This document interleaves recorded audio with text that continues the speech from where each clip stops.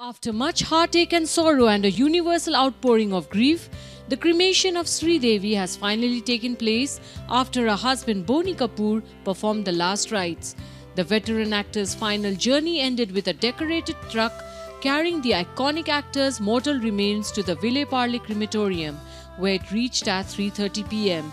Anil Kapoor, Arjun Kapoor and Mohit Marwa were among family members who had already visited Boni Kapoor's residence earlier this morning to pay their respects.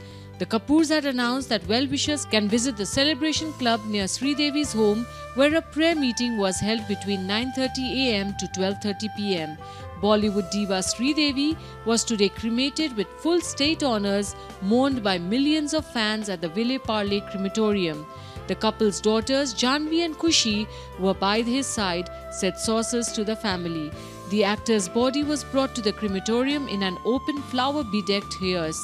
Sridevi's untimely death at the age of 54 in Dubai on Saturday had stunned the nation.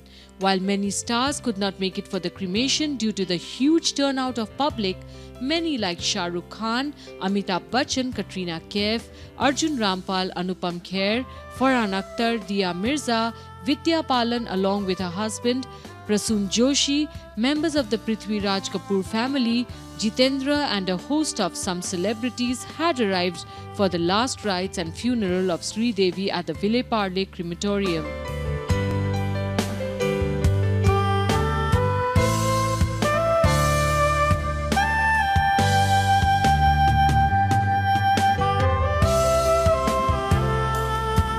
The news of Sridevi's death was confirmed by brother-in-law Sanjay Kapoor late on Saturday, February the 24th, and ever since the entire nation and the film fraternity has not stopped mourning.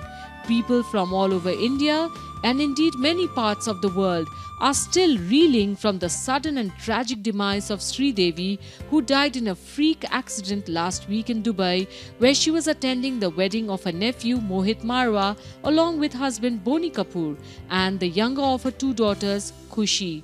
What began as an already closely followed happy family celebration ended in grief and increased scrutiny. The news first spread as celebrities, civil servants and civilians all came together on social media to express their sorrow and perhaps process their grief. Regarded as the country's first female superstar, Sridevi's 54-year-old's long and lustrous career spanned close to 5 decades, with roots in all the various woods of Bolly, Tolly and Molly, as well as Tamil and Kannada language cinema.